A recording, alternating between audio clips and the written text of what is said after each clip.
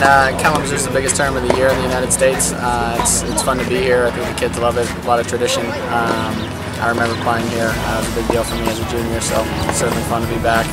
As a coach, recruiting these kids, watching the younger kids, rising freshmen, rising sophomores, rising juniors, as well as the rising seniors who are getting ready to make their decisions. But Kalamazoo has always been the place to be, and where everybody's shooting for as a junior American tennis player. So obviously the level of tennis is extremely high. We're looking to begin the recruiting process with some of the younger kids here that are playing the 16s, and to further the recruiting process with some of the kids in the 18s.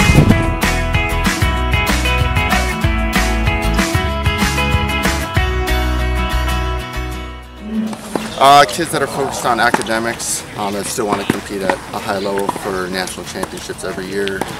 Some that have strong individual goals as well.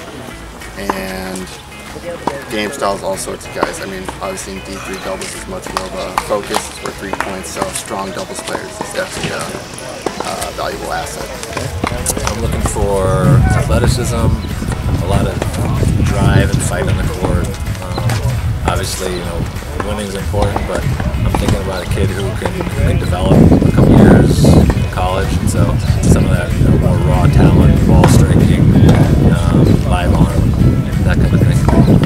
We're looking for kids that have the passion, the kind of character to go along with their obvious athletic talent, to be part of that great team culture, and to help us go win a national championship. We're looking for a certain level player.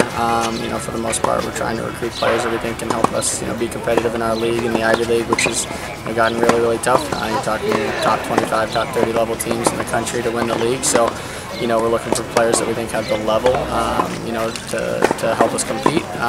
Along with kids that have the right attitude and are into their tennis, want to improve over the next year or two, and then over 4 years in college.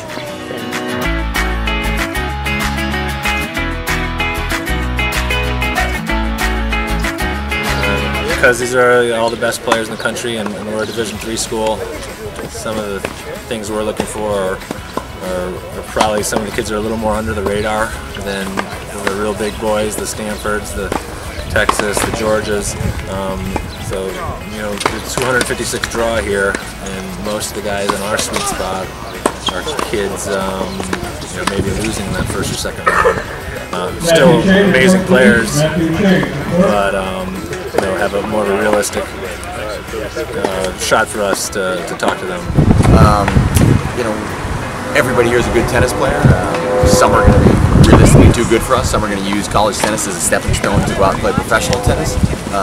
Some are going to use college tennis, to further their potential and to find a balance between great academics and the opportunity to be part of a culture and play college tennis in an environment where they're playing tennis as a team sport for the first time in their lives. Yeah, you have all the best players in the country. This is one where really guys don't skip it. You'll even see some guys who have played a year in college that are coming back in the 18s trying to play and earn that wild card at the US Open. So you see the best of American tennis, which is fun to watch, and certainly a lot of good options for kids that are going to be really good college players.